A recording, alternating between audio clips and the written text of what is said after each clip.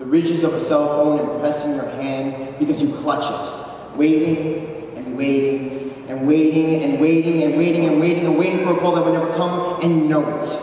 Desperately checking an empty inbox for a voice loud and clear as diamonds. A voice like aloe on sun-charred skin that whispers, "I will take the pain away.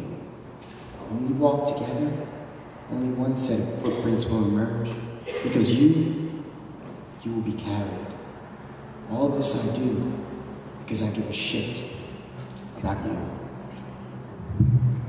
I know the feeling of disillusion, disenfranchised, disappointment. And this rejection is a depression, a spiral of ka-clang, the thoughts that beat the heart, booms and bangs of a man-child's feet against the concrete because he's being cheated by his own dreams.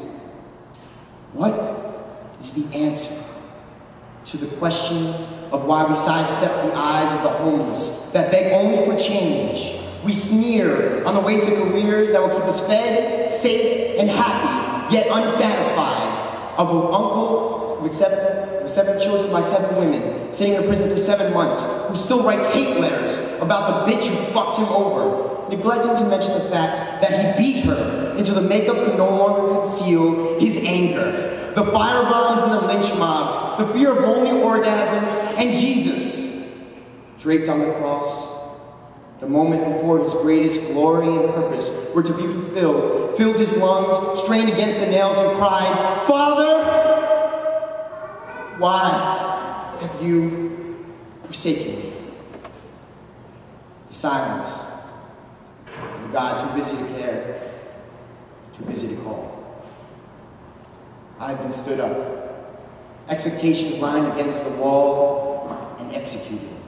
I breathe darkness, the taste the stars, the melody of cosmos. Foxtrots with Orion hunting the myths in the gaps between the skyscrapers, flirtatious photons blown across 1,000,000,000 miles of emptiness for a dance and a tryst with my retinas. Supergiant vision furnaces that flash on their way to wildfire. A bloom, a burst, a seed, a birth, a cataclysmic labor. We are all the children of the nova.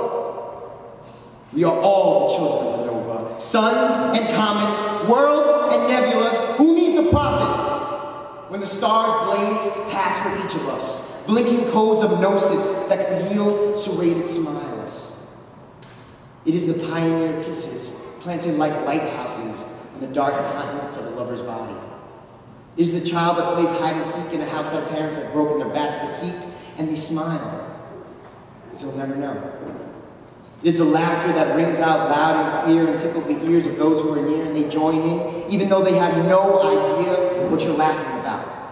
It is the galaxies that swirl on the rims of black holes, the quantum that leap from you to me to you when we hold hands. It is grandma's oatmeal raisin cookies, beaches with white sand, and it is beaches with white sand, the summer storms that make the people go, ah. It is absurdity, LSD, trigonometry, synchronicity. It is the message, the bottle, and the sea. It is the agony of ecstasy, and we are the ecstatics, the moments and the breaths that go, hallelujah.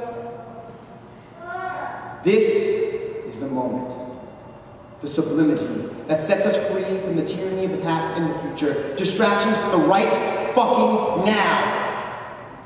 The only place we can just